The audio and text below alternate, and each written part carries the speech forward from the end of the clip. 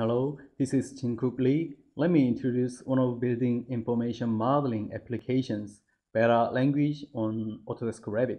This project is one of the Autodesk IDEA Studio projects. Here is the BERA Language plugin interface on Autodesk Revit.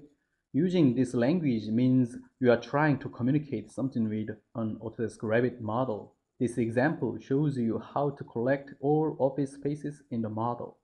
Language syntax is the basic style of the most popular languages such as Java and C. Also easy and intuitive that notation is applied.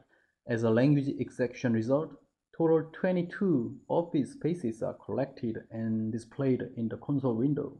This is a user-defined space object group example using BERA language as a query language. Here is another demo. This example defines a user-defined rule for building circulation checking.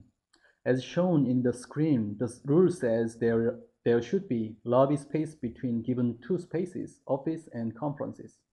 If you execute the language, a circulation graph will be populated like this. This building has 22 offices and 4 conferences, so there are total 88 circulation paths. If you change office to lab, the circulation graph representation will be updated. There are 2 labs, so total 8 circulation paths will be found from this model. As displayed in the console window, there are 2 labs, 4 conferences, and total 8 circulation paths. 4 of them have lobby space, but rest 4 does not satisfy given circulation rule. Console window displays which circulation path has satisfied the rule or not.